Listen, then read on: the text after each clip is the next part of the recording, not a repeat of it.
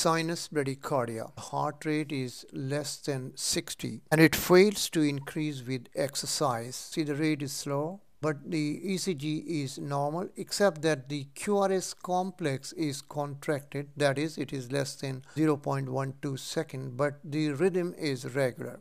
So regular rhythm with slow rate and a contracted QRS complex in the sinus bradycardia. What is the effect of sinus bradycardia on cardiac output? Cardiac output decreases with the sinus bradycardia. What are the conditions that may cause sinus bradycardia? Athletes may have sinus bradycardia. Sleep also causes sinus bradycardia. Which type of myocardial infarction causes sinus bradycardia? That is inferior wall myocardial infarction. Important to remember is increased intracranial pressure and seizures. Increased intracranial pressure because of any cause causes decrease in heart rate. Other causes include infection, sleep apnea, and the drugs like adenosine, beta blocker, calcium blocker, and digoxin. Hypothyroidism also causes sinus bradycardia. What's the treatment of sinus bradycardia? Isoproterenol, atropine, and theophylline. And what is relative bradycardia? Pulse temperature ratio is 10:1.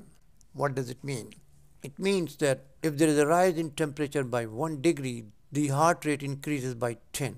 But in certain conditions, the heart rate does not increase with the increase in temperature. It increases, it doesn't increase that much. So that is called relative bradycardia.